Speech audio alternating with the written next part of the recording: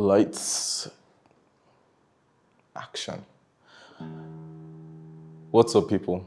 This class is all about portrait photography, not guitars. So yeah, definitely not guitars. I believe a portrait can be taken by anyone, but does the portrait actually portray the mood, feelings, and emotions you're going for? So I'm Ebuka Modi, a fashion and portrait photographer based in Nigeria.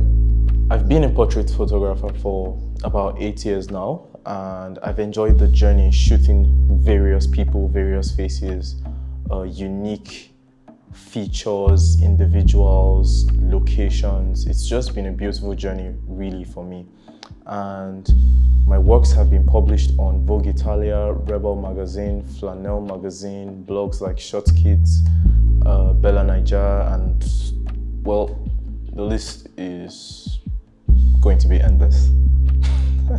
I've also created a class on Skillshare called Professional Photography on a Budget, which focuses on the techniques and tools you can use in your photography to stand out no matter what gear you're using. The advice and knowledge I'm going to share with you in this class are things that I wish I knew when I started photography, and it makes me so excited to be able to share this with you.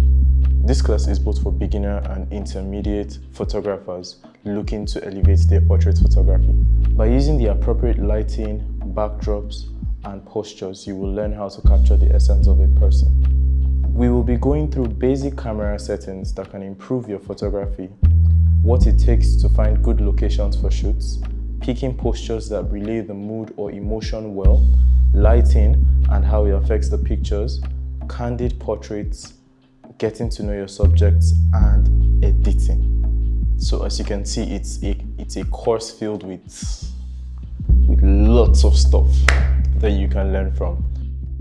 Although this class will primarily be looking at unique and creative portrait techniques, we'll discuss some features of self-portraiture and use these methods in that context as well. By the end of this class, you would have created some remarkable portraits. Join me in the next lesson where I'll cover how to take this class and what your class project will be.